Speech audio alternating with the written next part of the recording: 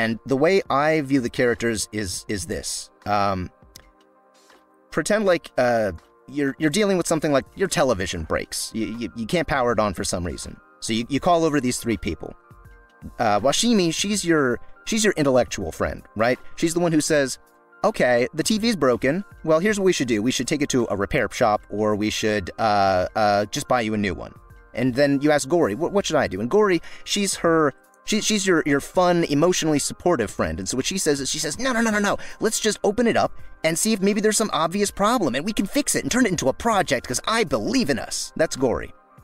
Haida is your stupid fucking boyfriend who goes, ladies, why don't you let a man handle this? And everybody goes, oh, Jesus Christ. Haida, what are you doing? And he goes, hang on.